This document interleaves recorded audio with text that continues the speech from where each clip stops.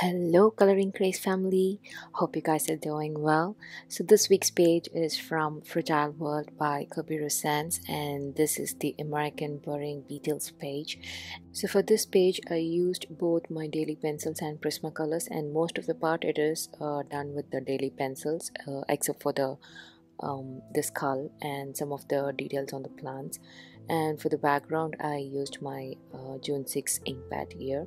As always, I start with my shadow colors and then go on with my midtones and highlights, and I've done two beetles for you guys so that you can follow along or just see the process, and then we will move on to the skull and the background.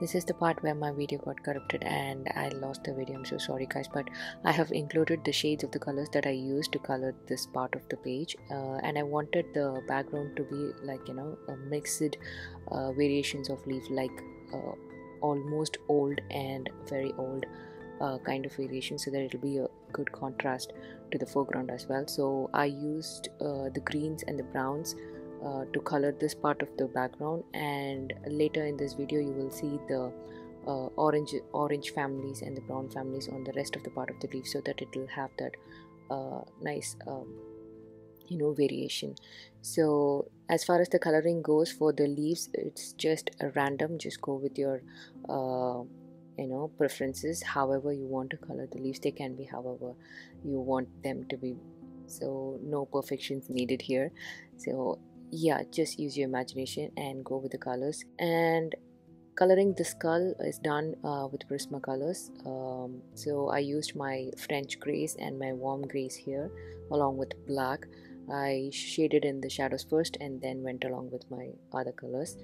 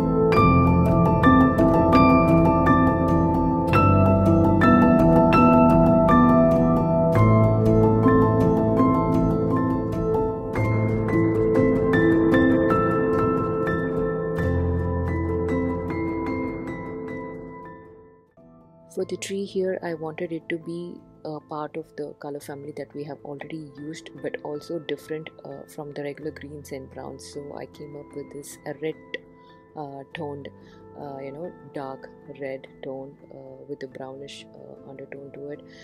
It turned out so nice, and I was so happy with how it turned out, and it really stood out, as a background, supporting the foreground as well.